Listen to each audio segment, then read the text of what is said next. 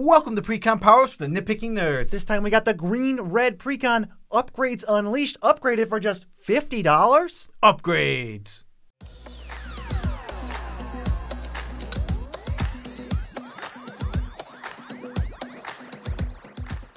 I'm your host, Joe Cherries. I'm your host, BZ, and that makes us the Nitpicking Nerds. We're bringing you daily magic content, which means magic content on everyone's birthday. So happy birthday to everyone whose birthday is today. And if you want to support the channel, the best way, period, to do that is to just give us money through patreon.com, and then we give you something in return. Yes, we can continue to produce this awesome content with your help. If you would like to buy some magic cards, you can use TCG Player affiliate link in the description below. You go there, and as long as you started with the Nitpicking Nerds link in the description, all purchases will support the nerds. Same is true for dragonshield.com, which is also in the description, right below or above, directly adjacent to the TCG Player link. You can buy the sleeves or the playmats that you want and still support the nerds at the exact same time. They are the best sleeves in the multiverse. Good sleeves. So, Precon Power Up, we're taking the Precon, in this case, the green-red Upgrades Unleashed modified deck, and we're going to upgrade it for just $50, giving you fully functional deck you can take to the commander tables. You can win games reliably with it. We kind of just fix all the issues with the Precon,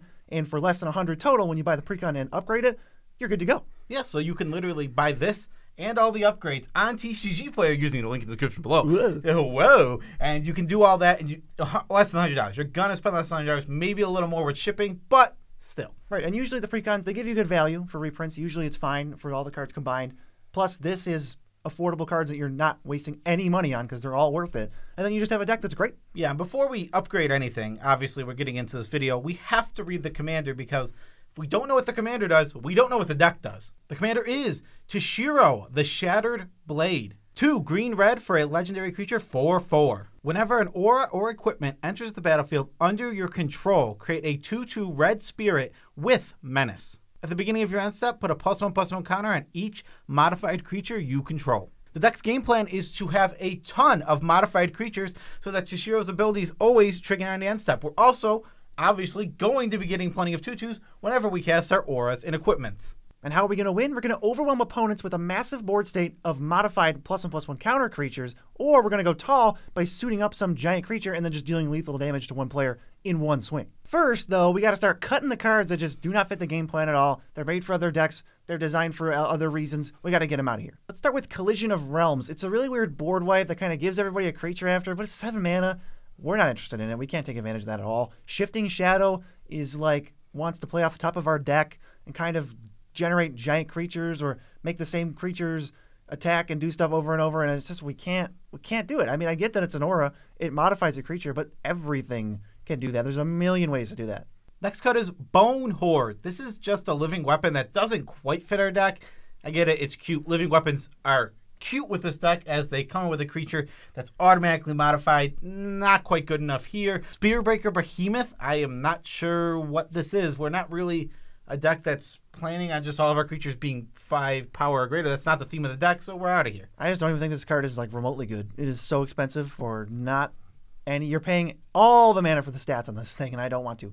Kayuma, the Fractured Calm, wants us to enchant our opponent's creatures, and we're not going to do that. Very rarely are we going to do that.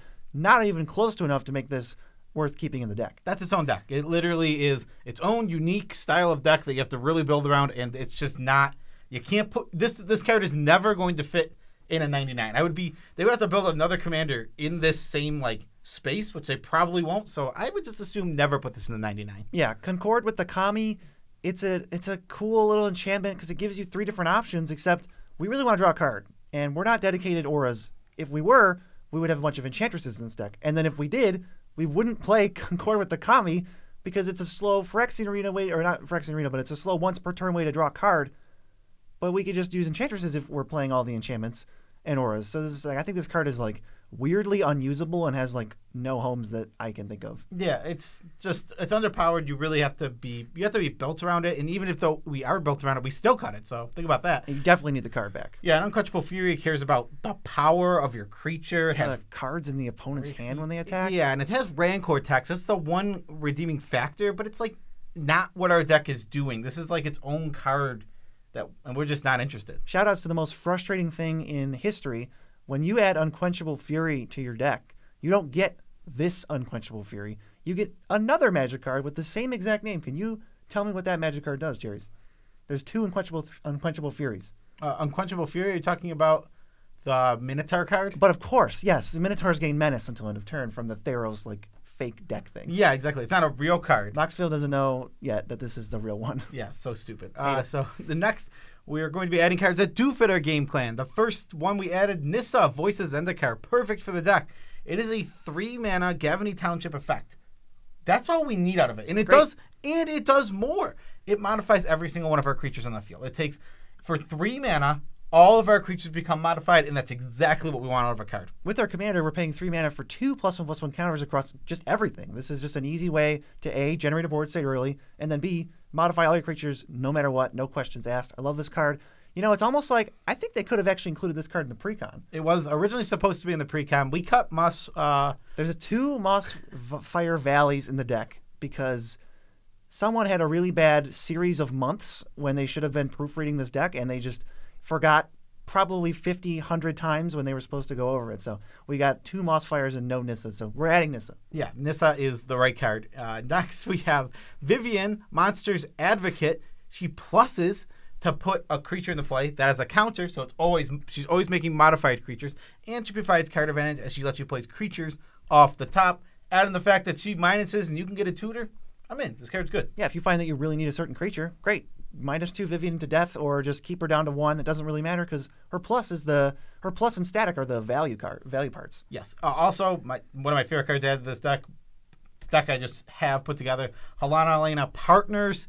Absolutely great card. I mean, we want to put counters on everything, including Halana Elena, and she's just going to put more counters on. She's going to give haste. Great card. This might be one of the best cards in the deck. It's just perfect. They just happen to want the exact same things always. We want big power creatures sometimes. We want to modify things. We want to give them haste. Great. Does everything. Yes.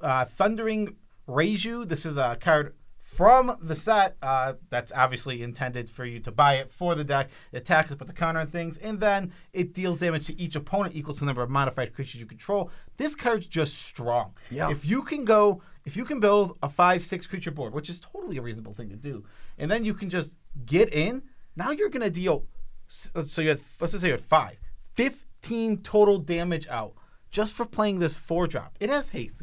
Good card. Yeah, this is a sweet one. I'm excited that there's a red +1/+1 counter. Like, they don't have that stuff going on.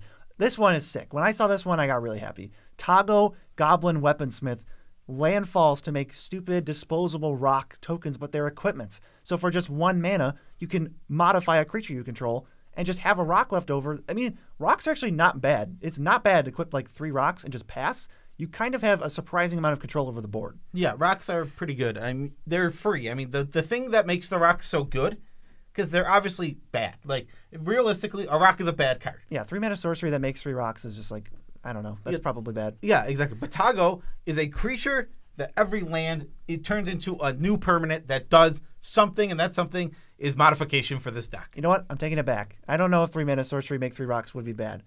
Let's just say 3-mana sorcery that makes 1 rock is terrible. Yes. Next is Verdurous Gearhulk. This is my favorite Gearhulk by far. Yeah, it's a fun one. I played a lot of this in Standard. It's a 4/4 trample, enters the battlefield. You can put 4 counters distributed however you want, wherever you want, which means that if we have 4 creatures without counters, we now have 4 modified creatures with counters. Oh yeah, all these cards work so well together. You got Thundering Raiju, and then like, all right, Nissa and Verdurous Gearhulk, spread all the counters out, deal a bunch of damage. Or you have Halana Elena, it's like, all right, Verdurous Gearhulk, put all the counters on Halana Elena, dish them out somewhere else, maybe the Gearhulk, smash for a bunch. If you tell me you're in a green deck and you care about auras, the first card I'm putting in every time is Rancor. The card is so dang good. +2/+2 trample. +2/+0. Epic fail. Oh, it is an epic fail. +2/+0 trample. I know what the card does. And when it goes from the battlefield to the graveyard, it goes back to your hand. Card is honestly very, very strong. That text, they're putting it on other things. That's Unquestionable Fear actually hears it. What makes Rancor so good is that you get evasion, a form of something, and it's 1 mana. So, because you're going to be reusing this. Something, when you add this to 3 mana, it falls way down in the ranks of the ability. Yeah, this is just, it never disappoints. You have to be the beatdown, though. As long as you're the beatdown, trying to send some big creature or a series of creatures in, you're going to be okay, especially if you can get a cantrip or a spirit off of this every time. It's like, great. This card's amazing. Yes. So now that we've cut cards that don't fit the game plan, we've added some cards that do fit our game plan, we have to upgrade existing cards. These are cards that, well, they went along with the game plan, but they weren't quite where we wanted to be. It's just a little off. So the first little category is counters. These are cards that you mostly deal with +1/+1 counters, but they can deal with any kind of counters. Touring Mauler is the very first cut. This is a bad Forgotten Ancient. Yeah, it's a bad Mana Gorger Hydra. I think if your counters are staying on those cards, I don't play them. I don't think they're very good at all. Yeah, exactly. I think you should. I think there's Mana Gorger Hydra, there's Touring Mauler, and there's Forgotten Ancient. Only play Forgotten Ancient because the ability to move those counters makes it that much better. Ox of Agonis, this is like nothing to do with the deck. It just happens to escape with a counter. This card is literally so far removed from anything related to this deck. When can we afford to play this? Well, for 5, and when are we ever playing it for 2 off of the escape? I don't know what this card is doing in here. Genesis Hydra is just a really bad rate. You can do so much better, and it's kind of just a vanilla body. Goblin Raise Runners, cute. It says +1/+1 counters. We're not interested in trying to buff this thing to deal some damage. We got things like Thundering Raiju, which like just deal it without us having to pay too much of a cost. Yeah. Ascended Acolyte. Oh, look, it's another one of these Mana Gorger Hydras that just doesn't. This one doesn't even have evasion, and it just sits there, and I'm not interested. Well, this one's not a Mana Gorger Hydra. This one, the reason I really hate this card is it has 0 evasion, like you said, and you have to have a board, and then this presents an already good board. Then on top of the board, it adds another threat. So it's like if your board needed to be wiped before, now it needs to be wiped twice as bad. It's like that's not what we want to be doing. We want to be turning that into a win. Shut the door. Play an overrun. Exactly. Don't just like, here's my 2020 vanilla. It's not a literal Mana Gorger, but it's in like the giant vanilla. What am I doing with this category? Yeah, Silk Guard. We can put counters on creatures and give them hexproof. No, thank you. Only hexproof. It's very rarely do you need to give more than one creature hexproof with one spell. That is so true. How often? How many spells? There's probably like 6, 7, maybe 8 playable spells in all of Commander. Fire Covenant's the one coming to my head. That destroyed multiple things. That's just not very many cards. Yeah, we also have Ulash the Hate Seed. I always get this card confused with the other Hydra that's green and red and does +1/+1 counters, but that one's from Plane Chase. That's not in the deck. But Ulash, I think, is terrible. You got to have it's another one. You got to have a giant board, and then it's like, whoa, I got 6 creatures out. They're probably big. Here's a 6/6, and I can remove a counter and make a sapling. It's like, no, thanks. We'll go to these cards that we added, though. Yeah. So what we added was Triskelion for starters. If we had the cash to put in a Walking Ballista, we would. But instead, we put in his little buddy. We're not comboing with him, but Triskelion, he'll do a good impression of Walking Ballista. Yeah, this is one of your go-to counter dumps if you've got the Forgotten Ancient out or you've got Halana and Elena going. This is where you're just going to stick everything because it's just going to dominate the board. It doesn't matter if you get wiped. It's always going to do something, and it's really a nightmare to play against. Yeah. We also added Evolution Sage. We're trying to put counters on as many creatures as possible, and that's exactly how proliferating becomes insanely strong. If you have 7 creatures with 7 counters and you play 1 land with an Evolution Sage, you get 7 more counters for 0 mana. Sometimes it feels like -1 because you have an extra mana. I think Evolution Sage is underrated for how good I think it is because I think it's better than Doubling Season. And so if anyone wants to come at me, I don't know, or you can. I like these next two. It's Spike Shot Elder and Spike Shot Goblin. They both deal damage equal to their power to stuff. Spike Shot Goblin is a tap, and then Elder is 1 red, just do it. So if I think even if you get him up to a 3/3, which is pretty trivial, now you've got Lightning Bolt on a stick for 3. That can control some things, and then there's obviously once you get going and you want to dump your counters on him, the board state's open, you're ready to do it, you're just gonna win. Yeah, these cards are totally strong. If you have the ability to really pump these up, I mean they fit perfectly in like my deck, Halana Elena, and this is a very, very similar deck where it's just like, okay, I'll put 10 counters in this. Like, would you not? Because I don't want you to. And now here we go. Here's the Mana Gorger Hydra that is the best of the best. What we actually want, Thundering Nightmare. It Mana Gorger Hydras itself, but the actual thing I care about, it gives it to one of my creatures that I want to have a bunch of +1/+1 counters. That does something, like a Triskelion or a Spike Shot Elder. Now I can pump up this relevant creature, and just for bonus, I get this Thundering Nightmare. And if they want to answer the Thundering Nightmare, you get to keep the thing you just put a bunch of counters on. Or if they answer the thing you put counters on, you get to keep the Thundering Nightmare and start over with something else. Yeah, it gives the ability to both the creatures, making it so much better. Tori Muller, get out of here. Thundering Nightmare is your worst enemy because I don't know how you make a deck. I don't know how you make a deck with this in existence. He's out of a job. All right, that was a +1/+1 counter theme, which is obviously the main way we're going to modify creatures, but we're also supporting with auras and equipment. This is kind of the other modification area. We cut Walking Skyscraper. There was already the 11 mana 10/10 that basically costs 1 mana that Gavely Township's our team. We don't need a second weird beater that kind of doesn't do as much, so we're cutting that.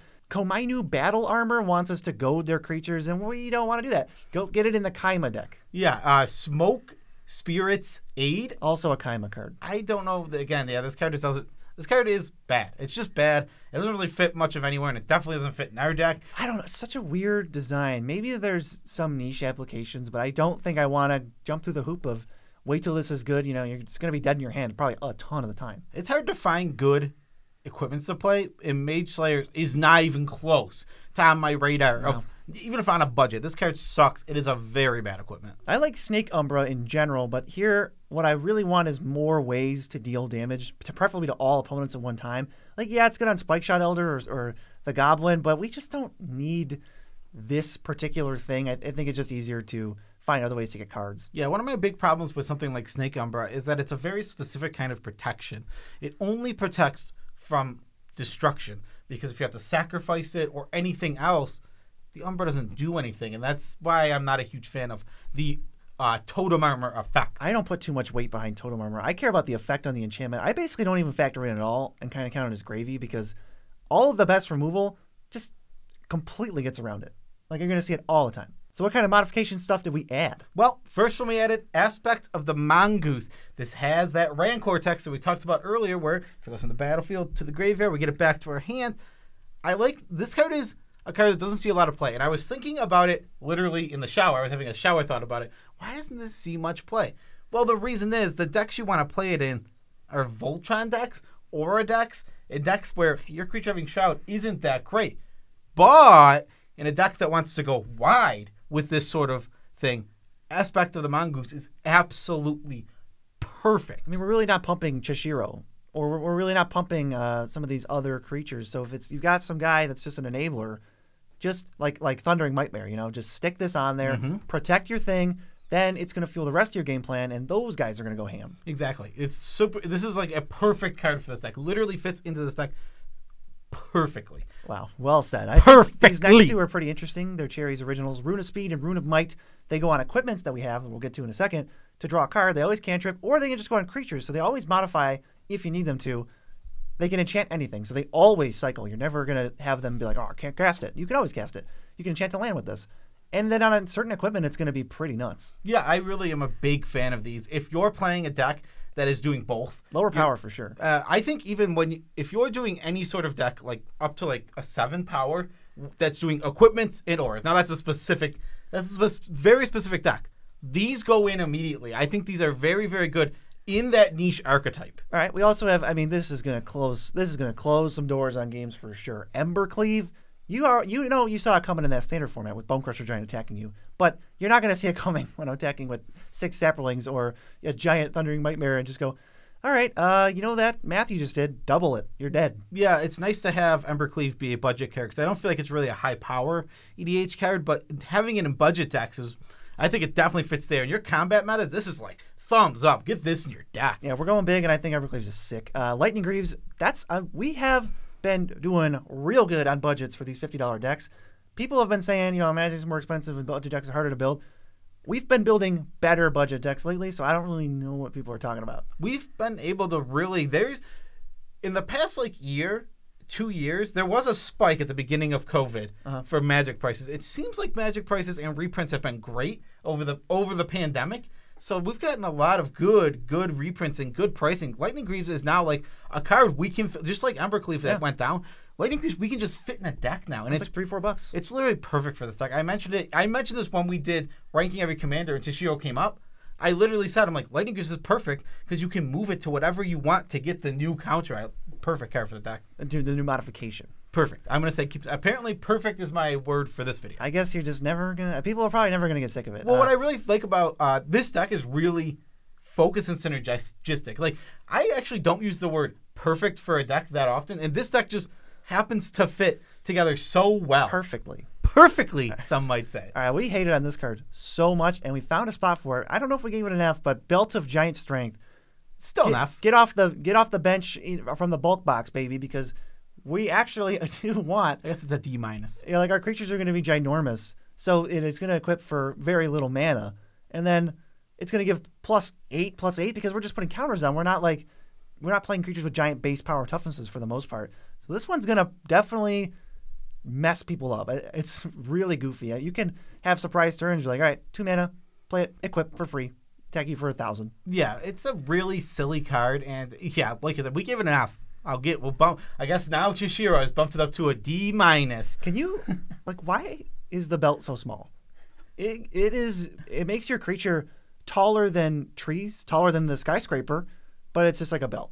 It's like a WrestleMania type WWE belt. I don't know. I can't help you with that. We also added Karamitra's Blessing. This turns any creature into a mana dork, but what it really does is it cantrips, so you make the thing modified, cantrip, and keep going. Perfect on a spirit. You're like, all right, this spirit's just going to be my mana spirit. You're a special spirit. And then you get another spirit, like, you're going to be my attack spirit. I have become... this is a card that when I saw it perform when we were doing some Precon battles... Yeah, at the lower powers. Yeah, that I was really impressed with. Verdant Embrace. It turns your creature into... what is that? Verdant Force. Verdant Force. Well, I absolutely think this card is actually just pretty good, because one of the main issues for your Auras deck sometimes can be going wide. Slap this on, just...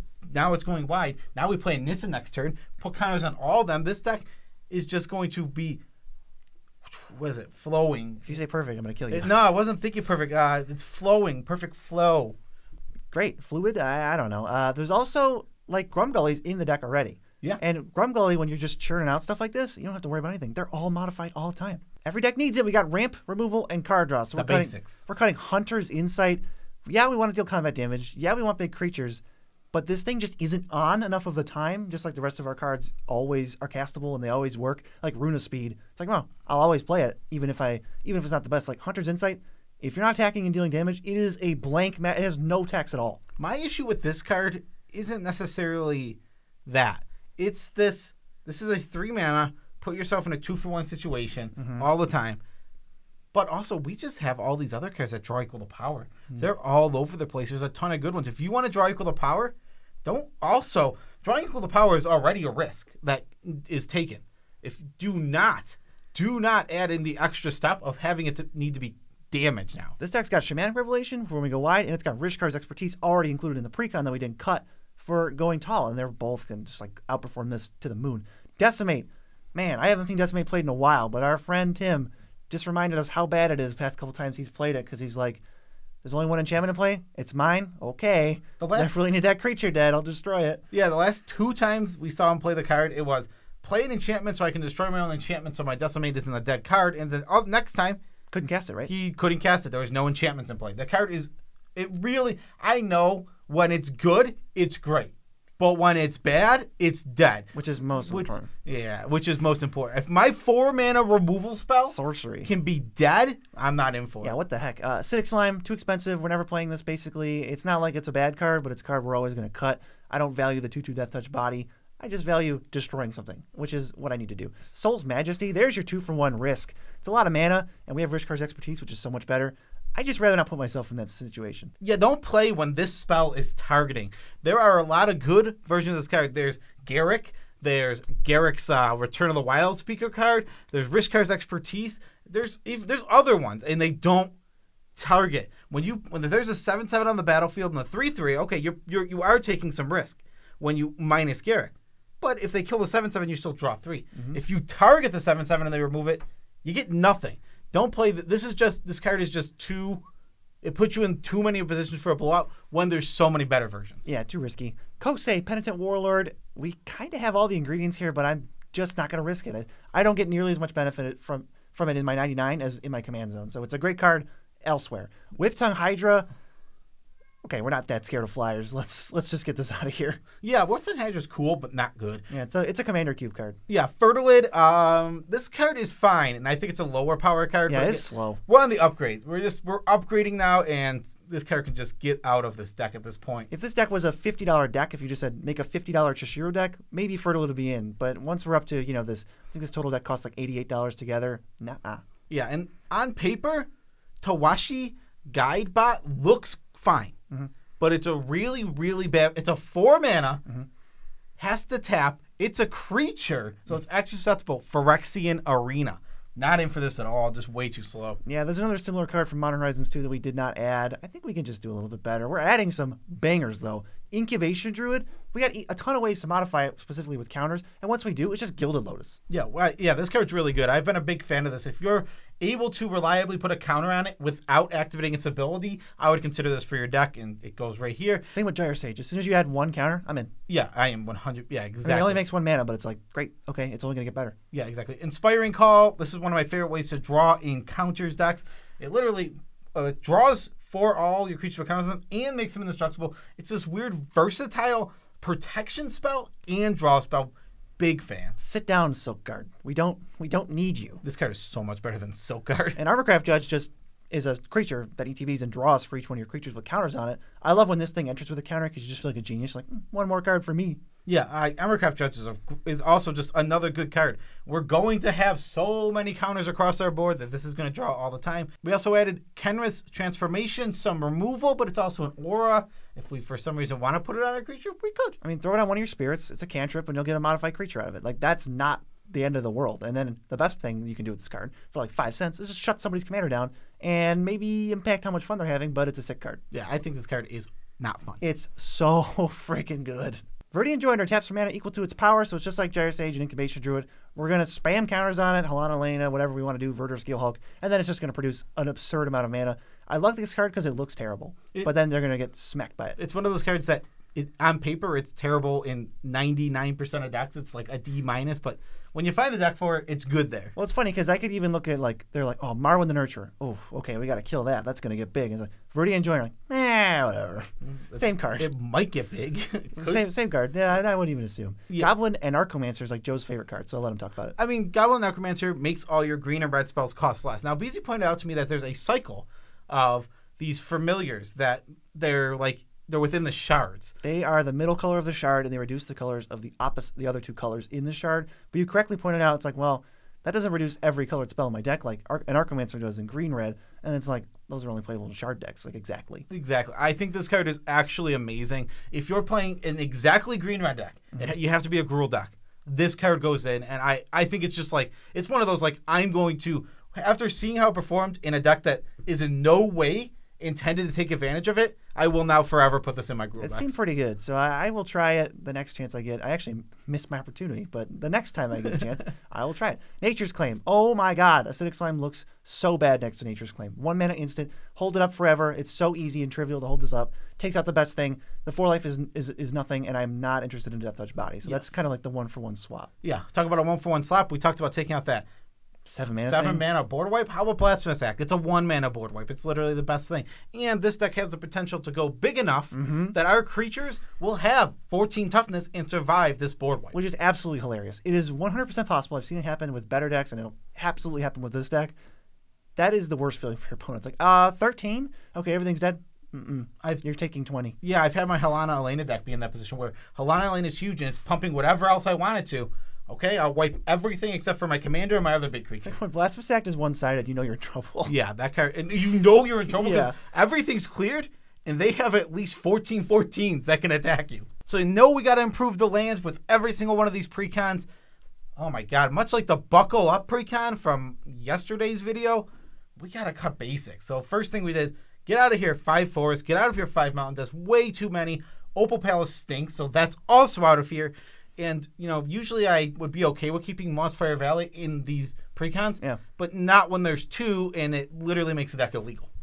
It turns your entire deck into something that is technically unplayable. As for ads, we got some bangers. 2 MDFCs, Kazul's Fury and Vastwood Fortification. Vastwood Fortification, when you don't need lands, it's an emergency modification or an extra damage with Triskelion or an extra couple damage with the Spike Shot Elder. Just a bunch of different things on this card when it's also a land. Vastwood Fortification? You mean Vastwood Modification? I do. And Kazul's Fury is a fling. We're making giant creatures. We don't need this. It's not like it's a fling that's dead in our hand. It's, I don't have a creature bigger than 3/3. Land for turn. All right. Couple of dual lands for the deck. Shelter Thicket. It's got types for potentially, searching onto the battlefield. Comes in tapped, but it can cycle. We also had a Rootbound Crag. Going to come in untapped as long as we have a mountain or a forest. There's even after the cuts, there's still 8 of each. Yeah. Rootbound Crag I'm excited to add because we never get to add like we had a Glacial Fortress in the last one. I'm surprised we had this much budget. Mosswort Bridge is amazing card draw in green. It's trivial to get the 10 power total, especially in this deck. We're not even going to have to try to do it. We play like 2 equipments and we're already there. So it just gives you a draw for free and you cast it for free. Yeah, something I want to mention just because we're here on Mosswort Bridge. It has Hideaway, but now it has Hideaway 4 officially, meaning that we're going to be seeing Hideaway again soon. That's what I thought. The first thing I said was Streets of New Capenna is going to have Hideaway, and then I heard the Pleasant Kenobi already said that. But it makes a lot of sense for it to have Hideaway. That's what I said. They're gangsters, they're mobsters, they're bootlegging stuff, they're hiding stuff. That makes a lot of sense. It's pretty cool. Nesting Grounds is the next land. You can move counters around. It's not the most high impact land, but it's a land. We don't need the colors. We've balanced the colorless lands. We barely have any of them. And this one is a nice way to just get some accruing extra value every turn, moving things around a tiny bit, and it'll add up over time. Yeah, I'm a really big fan of this card. It does a little bit, but it does that little bit so well. If you, in the more upgraded version of this deck that can afford the hardened scales and can afford the branching evolutions, all those cards, when you start adding a little more to this deck, this card gets extra good because now it's not just moving a counter from one creature to another. It's moving a counter and doubling it as it gets to the over. It's really cool. Yeah, you can even do weird stuff with Vivian. It's like, all right, put a vigilance counter on my beast. Move it over for a profitable attack on a weird board state. Rogue's Passage, make your biggest thing unblockable. That just skips the whole combat nonsense. It's like, all right, turn this sideways. Basically just tap the creature and deal damage to the opponent. Yeah, Rogue's Passage is just a very strong card. I mean, this is a great, one of those lands that I just love his budget. I love that staying budget. It's not broken by any means. I put in so many different decks. Mirrored Landscape, a way to ramp in our land slot. Solid. Kessig Wolfrun and Skrarg the Rage Pit. They're kind of similar. They're both ways for us to give our creatures trample. We got to add Kessig Wolfrun to this deck. That's like a $4 card. It's so good with some of our creatures. Now, if we have Kessig Wolfrun out, we don't have to worry about trample at all. Every time we have a big creature, it can have trample. We have the 10/10 that puts a counter on each one of our guys. That card doesn't have trample. You give it trample? Holy crap. I mean, it just turns that card from like, okay, it's a nice pump, gives all my creatures, it modifies all my creatures, to a threat, to a now tangible threat that can no longer be chump blocked. That's what I'm interested in. So let's wrap things up here. We got the budget. We knew it was $50. We spent $48.92. Damn, we're good. Which is actually less than we usually spend. But I felt like we got everything we needed to get out, and the extra $1 is for you to keep. BZ is a squeeze every penny out of it. Oh yeah, I would sure. I would always aim for me to. I would spend at least $45, but I'd feel happy if I spent the $45. I don't have to squeeze the pennies up, but BZ's a penny squeezer. For you, I do it for you. A penny squeezer. That's what you are. Yeah. The average mana value of the original deck was 3.71. I know what you're thinking. Nerds, can you stop raising these mana values? You keep raising them. New average mana value 3.18. Boom. We're good. Yeah, that's unheard of. So enjoy your spells being half a mana cheaper every time you play a spell. How unheard of can it be if they just heard it? Unheard of. Hitherto unheard of. That's what we're looking for. Total changes 39. I think 12 of them were lands, so 27 regular changes. Yep. But is that the video? Yes, that is our video. Special shout-outs to every single one of our patrons. Love you all as much as we can without making you uncomfortable. Thank you guys for all of the support. You make this channel keep going and flowing and being awesome. Is it weird to say I love you? I don't want to make them uncomfortable, but I say it every single video. Yeah, I guess so. But I just love you, and you're the best. You're the best people in the world, and your support means the world. I wake up every day. I was like, I wake up every day. Thank God. Happy to live and with the best position I've ever been in because of you guys. And I was like, in my head, I'm like, wow, that sounds tacky. I wake up every day. I wake up every evening with a smile on my face. If you don't want to be supporting us directly, instead you want to support us by spending money on Magic cards, tcgplayer.com, affiliate link in the description below. You use that link, go to the website. Now you navigate and buy whatever Magic cards you want, sealed product, singles, whatever you're thinking, and we get a kickback. We would appreciate it. Yeah, go peruse dragonshield.com. They got the best sleeves in the multiverse. Good sleeves. And they sponsor our gameplay series. So if you want to support them and us and yourself, that's a trifecta right there. So go buy the custom sleeves you want or the regular sleeves, and boom, everyone's set. I think it's so important that even, because we don't say it every single video, those two sponsors, or affiliates, I guess is a better term. Those two affiliates are things that we truly use and believe in. Just because I know that, we make money off of them, but besides anything, we just ordered 20 cards. Yeah. 10 seconds before this video started off a TCG player. We used Dragon Shield on every single one of our decks, and that was before. Since 2008. I probably spent, if I had to guess how many boxes of Dragon Shields I bought, it's probably like 50 or 60, right? At least. It feels like it might be 75 for me. It's so many boxes. You sleeve so many decks. Yeah, I just have so many decks, and I play them so often they get wear down eventually. So love those guys. Actually believe in all those products and use them ourselves. Now we got tidbit about our lives. Easy tidbit. I hope so, because I don't have anything. Yeah, well, who do we talk to in a call the other day? Who is our new buddy? Oh, yeah, we were talking in a call with Lynch from I Hate Your Deck. Really cool dude. Really cool dude. Awesome, cool dude, down to earth, chill, all of that good stuff. And on top of all that, he's a man of logic. He started, me and Beezy are two guys who will talk about logic for hours. Oh, yeah. But he started talking, I don't even remember what the context was, but he brought up logic without us bringing it. It's like, oh my God, I think I'm in love. My eyes bulged out of my head like a cartoon. He's an extremely nice guy, and the first time I said it on the channel. So we're talking to Lynch, potentially for a little cross promotion. That'd be awesome if we can get that going. So hopefully that's the thing that we can see in the future. Give you a solid maybe. Solid maybe. Peace out, Tribe Scouts.